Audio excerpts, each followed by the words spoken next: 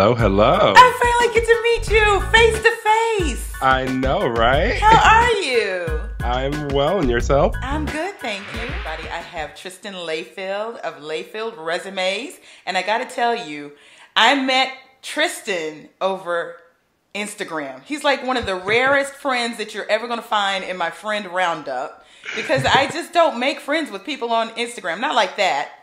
I could probably name one other, but we have kind of a connection here, and it's through Black Enterprise, right?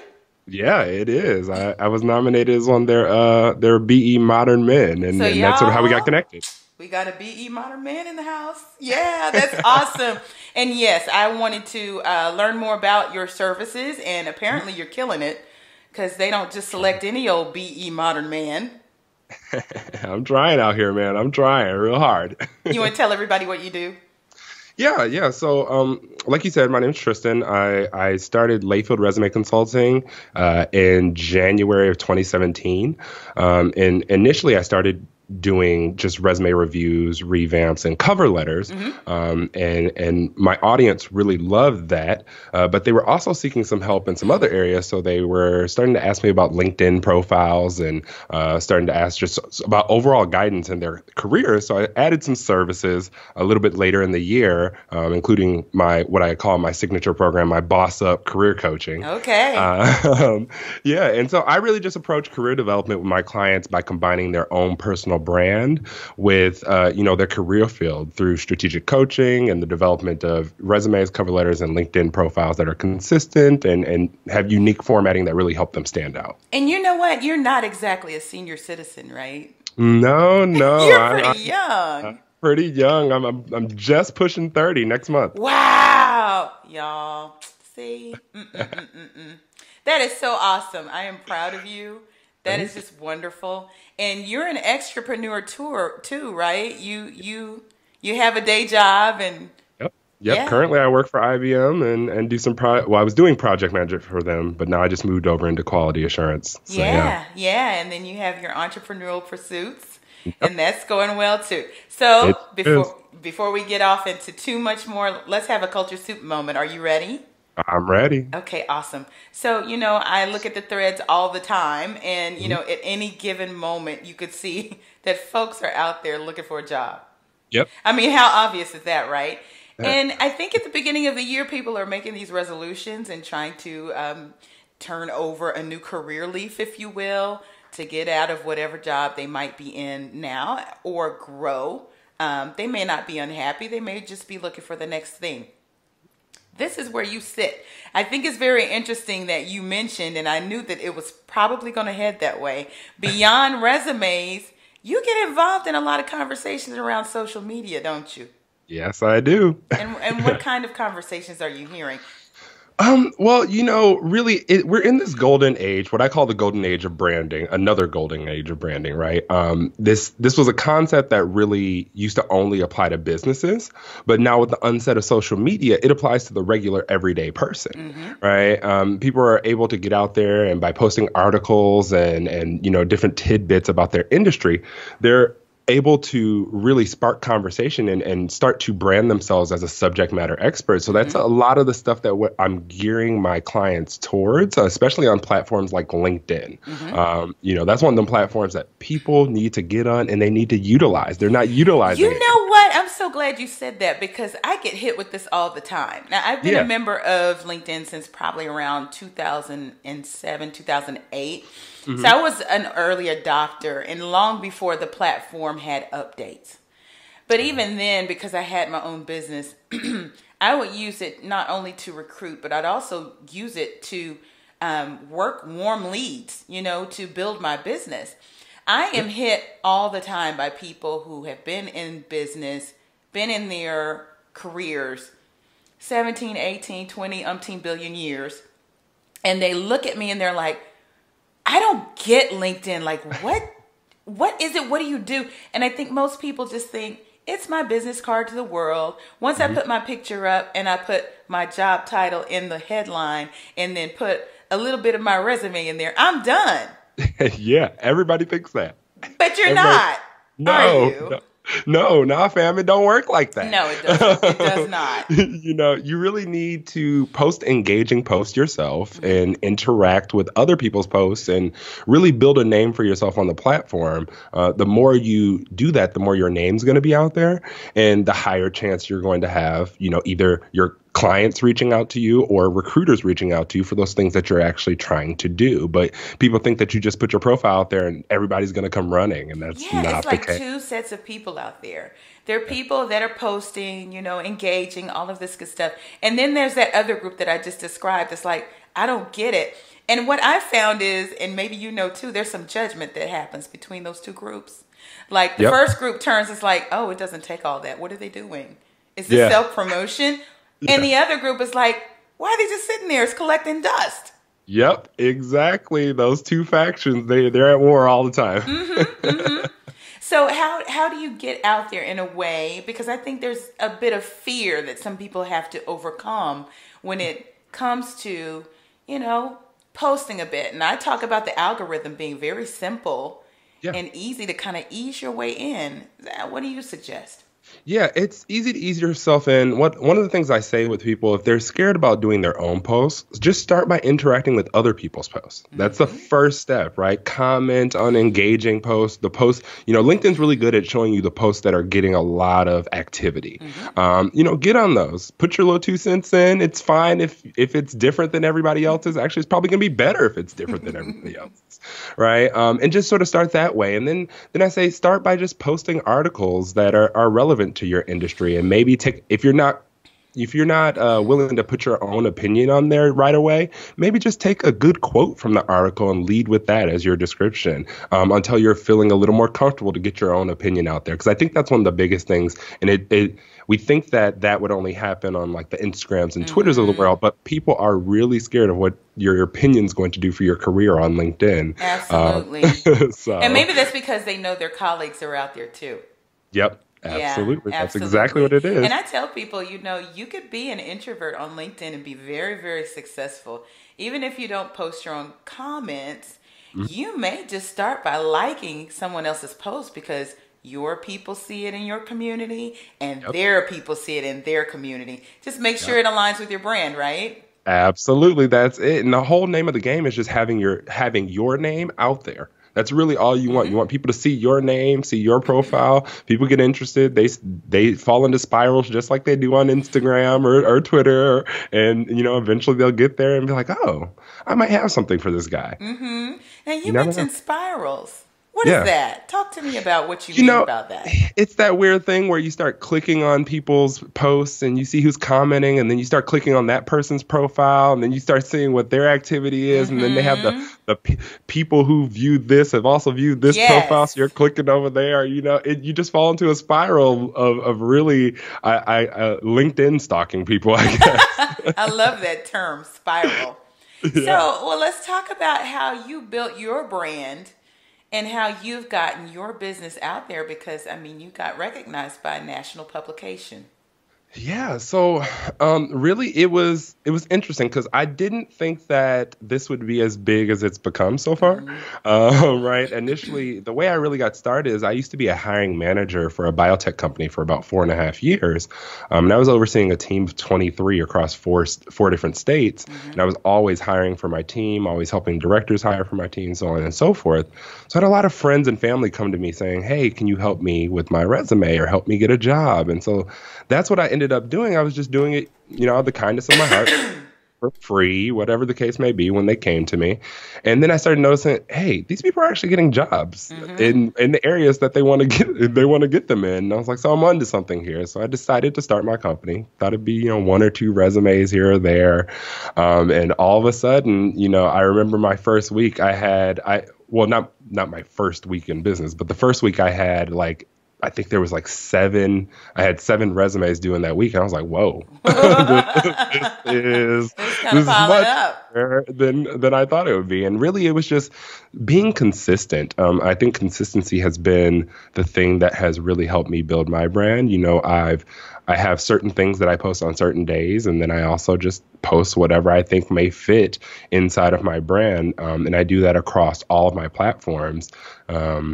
and I tailor it to each platform, right? Because what you post on Instagram, it's not necessarily exactly what you want to post on LinkedIn or on Facebook. So, just making sure you're tweaking them and doing that type of stuff. And eventually, people started noticing, Black Enterprise was sort of interesting because, you have to be nominated to be a BE Modern Man. Right. And it was really about stepping out there on faith and saying, hey, I know how good I am. Good for you. Thank you. Can we stop right there for a second? Because I was having this conversation with someone at my job. I'm about to moderate a panel of officers at AT&T that are training would-be officers, so they're like level 5s, on executive digital presence. And one of the conversations that we had in planning was, it's okay to speak for yourself. Like, that is like the new thing, because the old way is, no, let somebody else do it. Yep. Don't we have a Corp Com team? Right. Shouldn't they be posting? I mean, I won this award, but how do I get it out there? And it's like, post it, girl. Yeah. And like literally nobody nominated me. I actually stepped out on faith and was like, I know how good I am. I nominated myself. Good for you. And literally, you had to have the nominator space, and it was like relationship to the nominee. I said, I am the nominee. And I was like, can I give you a high five? Like, there you go. Like, I was like, either they're going to love it or they're going to hate it, but it is what it is. And I had to sort of practice what I preach, right? Mm-hmm. Part of my thing with a lot of my clients is telling them to be their own biggest advocate. Mm-hmm. And if I'm going to tell somebody to do that, then I need to practice it. Right. So that's what I did. And it was things sort of spiraled from there. And next thing you know, I was featured on the Muse simply because I posted an Instagram post about how I got fired from my first job. And I just tagged all these platforms, and the Muse messaged me. They're like, oh my God. Sorry. Okay. You've tapped into something here. You are incredibly authentic, and you are transparent. Mm-hmm. And that is key. And we're going to do a whole month's worth of conversations on authenticity in March. Yeah. I'm going to line up all sorts of experts and divas and CEOs and Cs and C-level whatevers to talk about this. Yeah. But I like the way you have, owned up to your truth, whether it was, I nominated myself, or it was, you know what, I got fired, and this is what happened to me. You're telling your story. What I learned from Trudy Bourgeois, which she's going to be one of the executive coaches that comes on in March, she talks about how when you own your story and you're authentic about it, it's like that breaks open all the possibilities for you to succeed. Yep. And there's so many reasons why. Yep. How did you come to the conclusion that I just need to be honest about this and just put it out there? Well, the thing that really sells you in any fashion, whether that be you searching for a job, whether that be you're an entrepreneur trying to get clients or whatever the case may be, is your uniqueness. Mm-hmm. And your uniqueness is your story. Yeah. And some of the things, like, people will be ashamed to say they got fired. Most people have been fired from a job, right? It's a relatable thing, but none of us want to talk about it. Right. So, really just taking those things and just saying, yes, this is what happened to me, but now look where I am. Right. Absolutely. Good for you. So what are some of the no-nos that you see people doing on their resumes? So it's like, where to begin? So I think there's sort of I would say there's 3 major mistakes I just think people make overall in job searching, and one of them is with their resumes. Mm-hmm. The first one is not fully reading the job description. Statistics show that we spend about 76 seconds reading a job description. Oh. Just over a minute. And then we wonder why we aren't getting calls back or why we end up in jobs that we absolutely hate, right? Yeah. That's interesting because, there's stats out there that say that women will study these things. Yeah. They look at the job description and they will see 2 qualities that they think they don't have and, like, swipe left. Yep, they absolutely do. Women, apparently, according to studies, women have to, mentally, they have to meet all 100% of the requirements or they're not going to apply. Whereas I think the stats, like, men only have to meet like 40 to 50% of them. And they're let me like, guess, hey, they're the ones that are like speed reading. Yep. More than likely, I truly believe they're bringing down that number of 76 Yeah. seconds. To be honest, right? Yeah. In that 76 seconds, it's bad because what happens is you're not identifying the keywords or phrases that are in the job description, Mm-hmm. which then tells me you're not tailoring your resume to the job that you're applying You know to, what? and that's I huge. saw you posted that one day. I don't know if it was on IG or if it was on LinkedIn or something. That little nugget right there, I took that to one of my mentees and it changed her life. Yeah, yeah, you They have to were tailor your. like, wait, that makes a lot of sense. Like, look at the job description and then make sure the keywords are in your resume. Hello? Yes, That's so yes, smart. absolutely. It's it's it's necessary because most recruiters, most job postings get anywhere from about 150 to 200 applicants, and recruiters can be responsible for 10, 20, 30, 40 jobs. So you times that by 200, there's no way they're getting through all these resumes on Right. their own. Mm-hmm. So, most companies have an applicant tracking software, and that applicant tracking software scans your resumes for those keywords or phrases from the Mm-hmm. job description. If you do not have them and you have not fit them in organically where they fit, odds are your resume is going to be thrown in that no pile before a recruiter even sees it. Mm-hmm. Mm-hmm. And you may be qualified. Yep. What do you do? Absolutely. Absolutely. So you got to make sure that you tailor those things, or else you're not even going to be seen. Well, you're speaking to content now, which is very, very important. But I have also noticed that people are getting very creative about their resumes too, from video resumes to these highly designed one pagers that look like, some Fortune 500 design team had their hands on Yeah. it. What do you think Yeah. about these? So it's sort of the new wave of resumes, and I think that's completely fine. You just need to make sure that you're gauging your audience. Mm-hmm. Those type of things are not going to be appropriate for every place that you apply to. Mm-hmm. So things like video resumes or infographic resumes, as they're calling them. Those are all great, and I'm starting to do some of those with my clients as well. But those are the people who are really trying to stand out for those one in a million shots. Those Apples, those Googles, those big name companies that are going to appreciate you not just putting in a piece of paper. Mm-hmm. But if you're applying to some small firm, in the middle of nowhere, Michigan, odds are they're going to be like, what the heck is this infographic? And I'm like, what is this? So, as long as you gauge your audience, it's Mm-hmm. fine. But, a lot of people will like to rag on it and this, that, and the other because we're not big on change. Mm-hmm. But I think it's really great. Resumes have been stagnant. They've sort of been the same since they started, really. There's Yeah. minor change here or there, but it's the same thing. So There's I one. welcome. Yeah, there's one format that I've adopted that I think is really, really impactful, and that's where you have the sidebar comments right off the top and kind of call out boxes Yeah. on the side. I think that's really impactful, especially for when you get to a hiring manager that's a C-level or an officer or something like that. They like to get it and be gone, right? Yeah. So Yep. if you know that project management is one of those skills that they're going to be looking for, call that out and Yep. put it to the side. Don't bury it in. And Yep. I think that's effective. And I mean, I'm nobody's creative designer. I do okay on Canva, but I haven't put my resume through it, right? Yeah, yeah, absolutely. And you definitely want to call things out. That is correct. When recruiters actually do end up getting your resume, the first thing they do is they scan it, and they scan it for about 6 seconds. And if they don't see the things that they like automatically, you're in that no pile. Right. So in that 6 seconds, they need to be able to find those things that are relevant. Absolutely. Tell us more about your resume business. How does it work? So you're consulting with people? Do you actually take the resumes and redo them yourself, or? Yeah, yeah. So typically I like to start with a free consultation with most people so I can lay my eyes on their resume, sort of figure out where they're at, what they're trying to do, and sort of, let them know what I think I can do for them too. I like to make sure people are aware of what's going on. And then if they decide to move forward with services, my most purchased service is my resume revamp. And what happens with that is we have a 1 hour intake call with every client.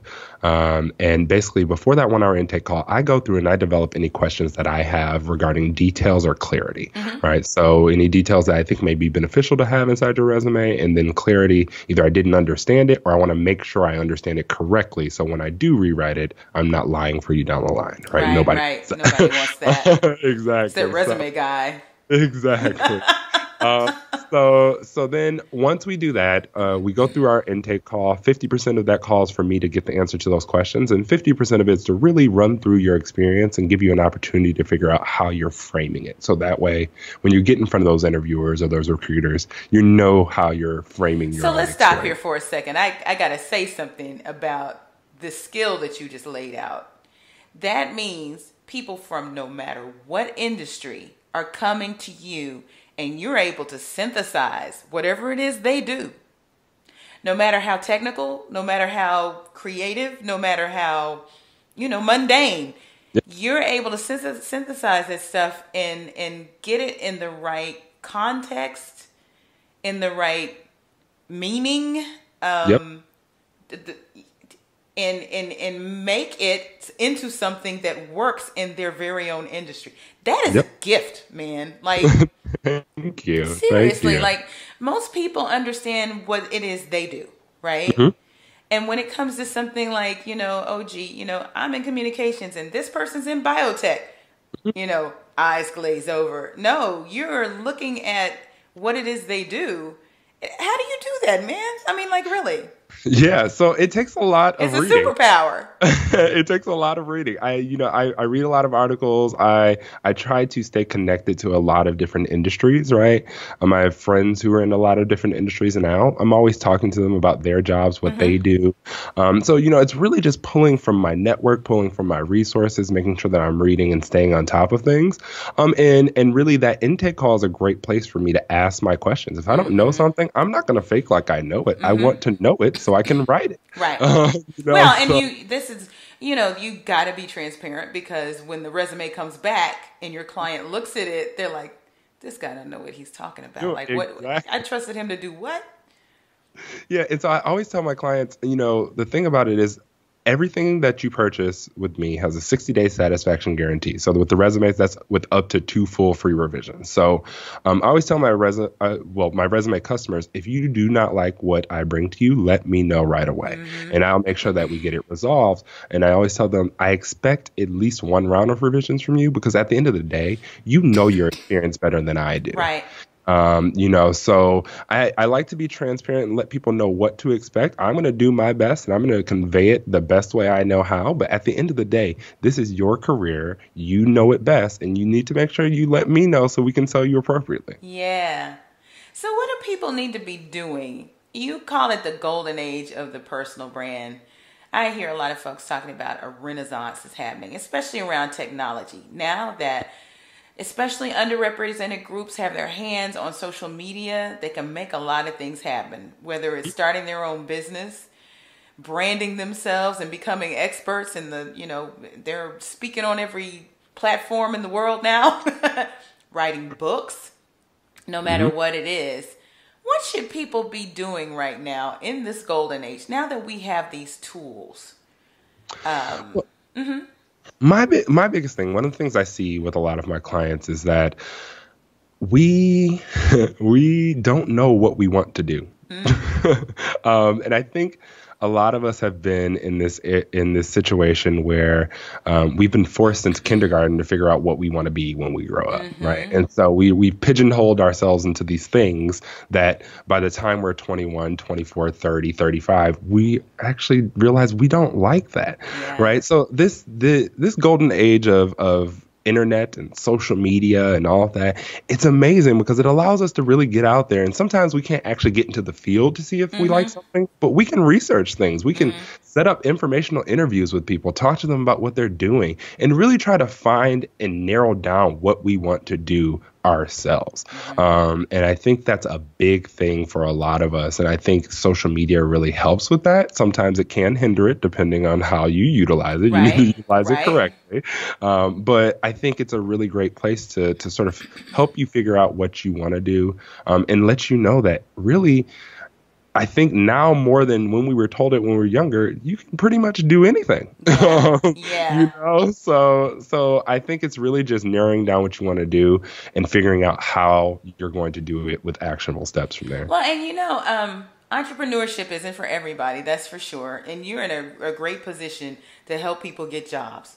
Let us bless those folks out there that are killing the 9 to 5, and that's what you do. Because a lot of times I hear people like poo-pooing on people who have jobs because entrepreneurship is, oh, that's what you should be doing. You shouldn't be working for anybody.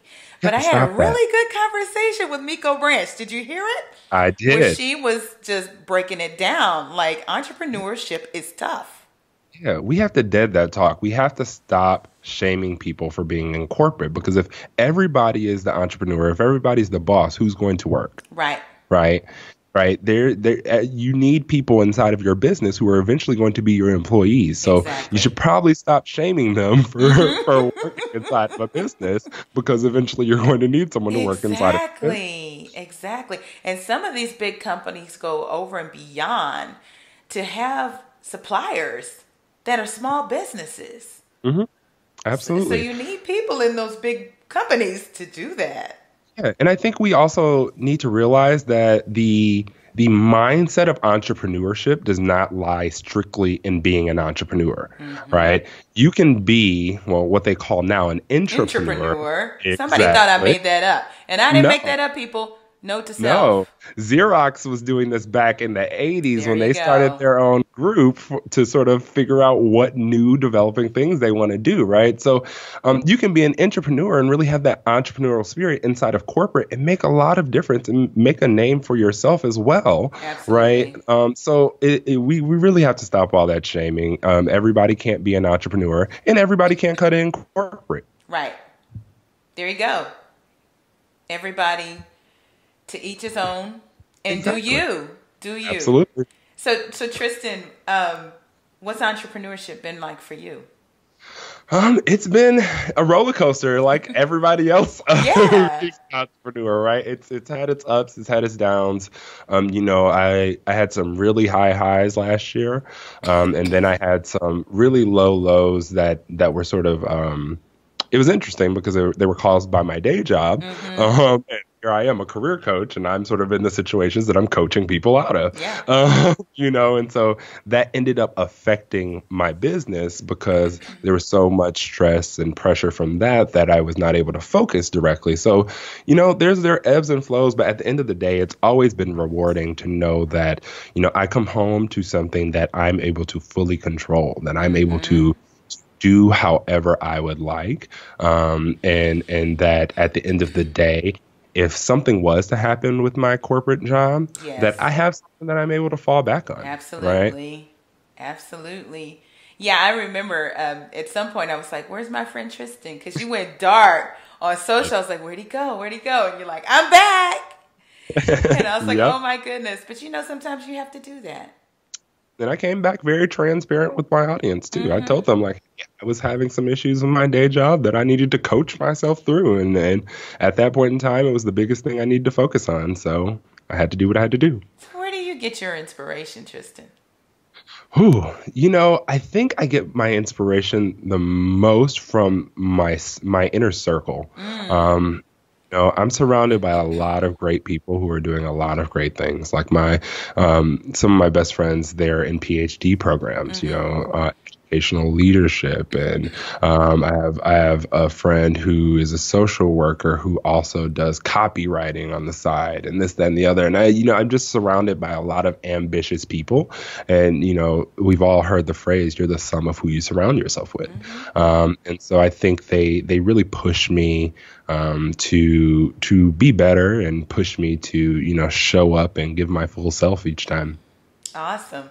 You have any projects coming up or any books or anything we need to know about that you'd like to plug right now? I'm actually working on my first in-person workshop. I just recently joined a co-working space, and so I'm going to have some meeting space and event space that I'm going to be able to utilize. So I'm going to be working on. Good for you. Yes. So you got a venue, y'all. I do. He's IRL.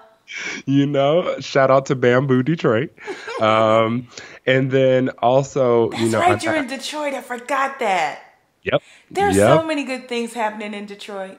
It's amazing. And really Detroit's sort of the cornerstone of my brand at this point. And you'll see a lot of that coming from me in 2019 because Detroit's had a resurgence, right? The city's on the come up. But with that comes a lot of things like gentrification and people being run out of the city. So one of my biggest focus is working with the residents of the city of Detroit to make sure that they're not left out of the job boom that's happening in their city, right? So these workshops, they're going to really be geared towards the residents of the city of Detroit initially to make sure that they are well taken care of and are able to sort of be ready for those jobs that are coming. Gotcha. But yeah, so workshop, and then I'm actually thinking about venturing into the podcasting realm myself. Hey! Y'all heard it here first. You did. On the Closer Podcast. Yay! Exclusive. Good for you. How can we help you with that? Well, I'm still working on my concept right now. So I think right now my biggest thing is I want to highlight, millennial people of color that are really doing it in their careers to really help people, like I said, figure out what they want to do, but also sort of give them that guidance and inspiration of how to get there. Yeah. So I think that's one of the biggest things that I want to do. I even am entertaining a name right now. Yeah, wait, we get to hear it here first or no? Here. So I'm thinking of naming it Career T, Transitions, Execution, and Advancement. I like that. So you're see. gonna sip your tea? That's what I'm sipping right now. See? I love it. Good for you. Awesome. Thank So you. where can we find you online?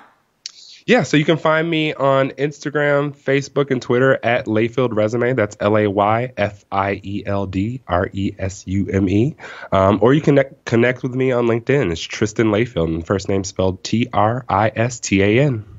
Awesome, y'all. And so if you need to revamp your personal brand, your resume, get a little bit of that boss up training, get in contact with Tristan. He's your spirit just comes through even on social media, and just there's good positive energy, and I just think you're good people.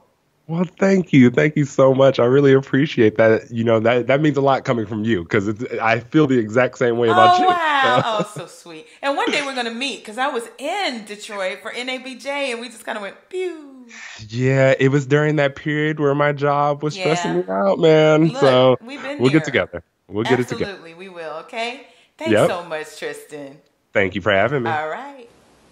The Culture Soup Podcast is a production of No Silos Communication.